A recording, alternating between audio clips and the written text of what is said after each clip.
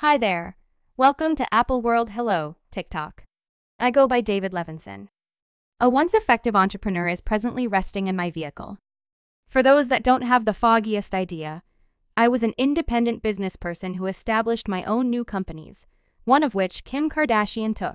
Kim Kardashian is by and by getting uncovered for being a trickster, and this time a vagrant accused Kim of taking his business, compromising him, and taking each and every dollar he had in his possession. Presently, this isn't whenever we're first catching wind of Kim misleading individuals out of their cash, yet making somebody destitute and afterward benefiting off of their thought. That is simply malevolent. Give us anything that you have. What's more, in the event that it doesn't work out for you to be involved, we have this in our pocket to get you good and gone, assuming we need it. We have constantly used every one of the assets. Set them ablaze. They also did that. Yet, who is this man and how precisely did Kim trick him? What's more, does this mean karma is at long last finding Kim for every one of the lives she's supposedly destroyed en route to the top? We should separate them. I'm battling for myself. Yet for anyone who has at any point been swindled by the Kardashians or anyone overall who has been cheated by obscure strategic policies. This is for every one of you. One more day, another con artist story, including Kim Kardashian. Kim and her family have been getting uncovered left and right of late, as up until recently, never before heard tales about their ascent to distinction are beginning to become known.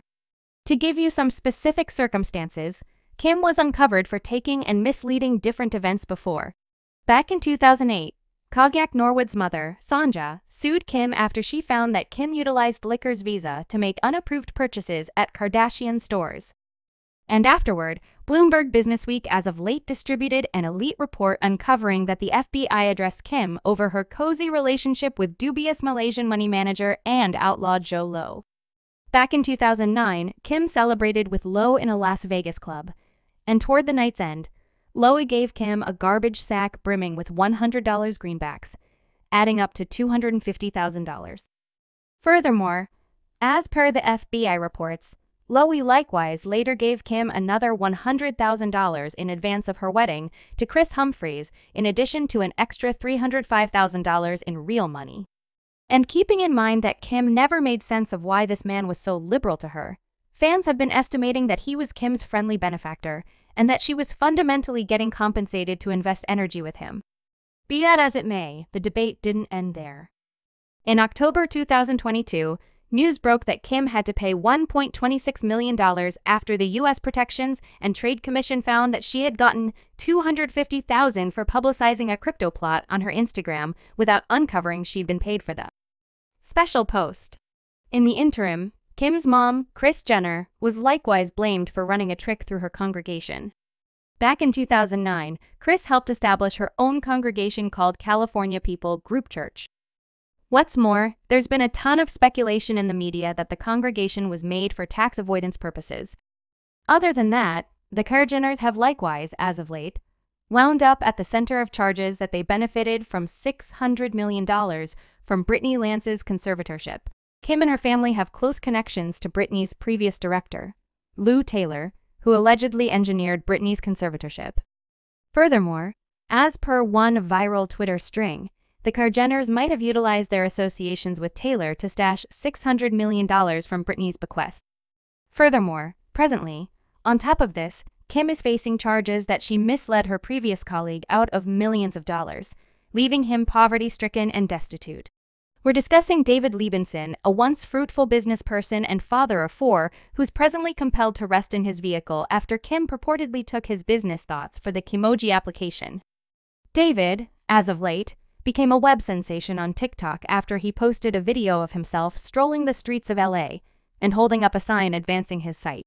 Kim Kardashian demolished MyLife.com. All things considered, Kim, what would you have in mind? I don't actually have the foggiest idea. I haven't mulled over everything. I simply know that when I truly have confidence in something, John will make it happen. I couldn't want anything more than to collaborate with you folks and truly make this very enormous. Something's happening with the Kardashians and I could do without it.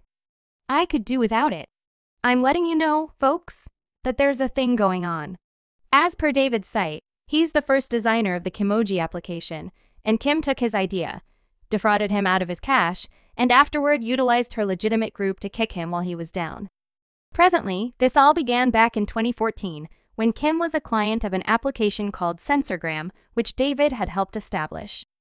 As per David Kim's companion, Jonathan connected with him, imagining Kim was keen on a business organization. What's more, when David later addressed Kim on the telephone, they set up a gathering. So we began an application named Censorgram for ourselves. However, we put it on the application store to check whether it would be helpful for others. What's more, we promoted it to as many high-profile pages as could be allowed to check whether they would, use it and let the news out. Thus, Kardashian had sent her companion, Jonathan Shaban, through direct messages to connect and attempt to check whether we could accomplish. What's more, he tossed her right out. Also, it was only a matter of time before we could actually move past that first contact. However, at that point, soon after, he arrived and said her game, her Hollywood game, was doing enormously, 200 or 300 million. Furthermore, they truly needed to talk. Thus, he set it up for me to converse with her and for her to call me on my telephone. The following day, David got together with Kim and Kris Jenner in Calabasas and tried out for them the thought of Kimoji. What's more, he supposedly even showed them a portion of his idea for the application.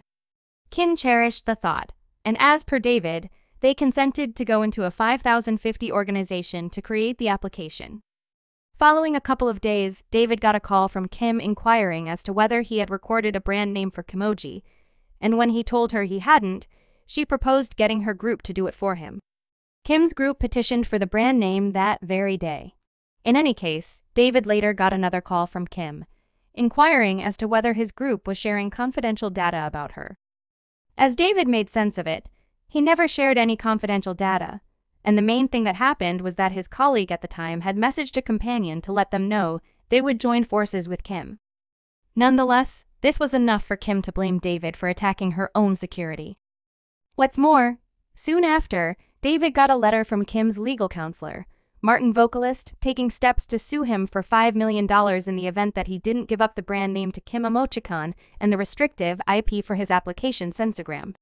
As per David, he and his group were all youthful money managers and had never managed this sort of danger previously.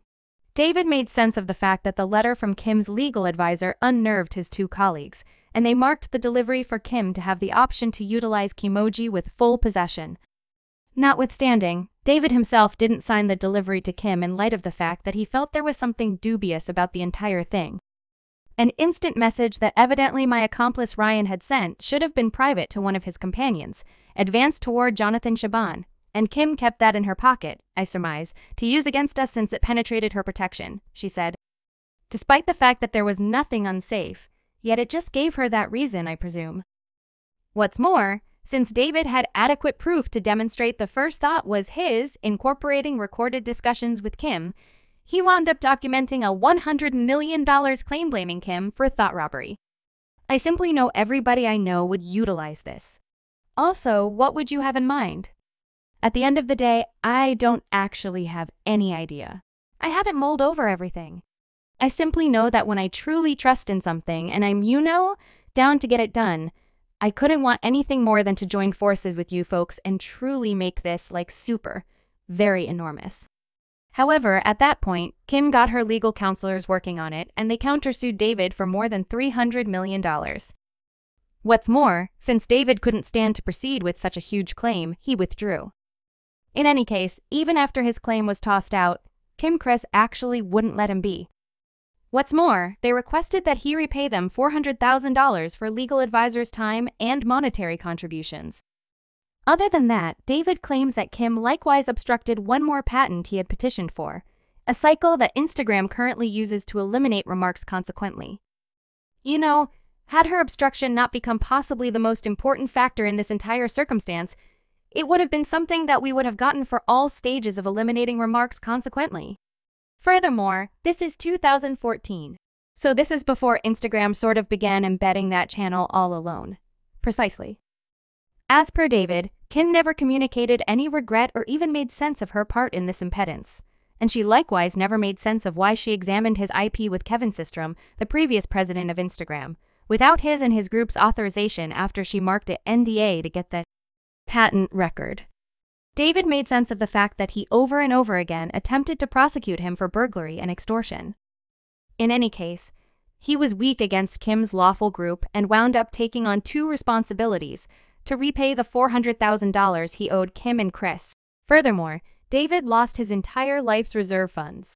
His better half separated from him, and he currently lives in his vehicle. David has now begun a crowdfunding effort, and he's attempting to bring issues to light about Kim and her obscure strategic policies. Furthermore, he will probably revitalize any remaining little business visionaries and creatives from everywhere in the world who have been defrauded by Kim and the Kardashians over the long term.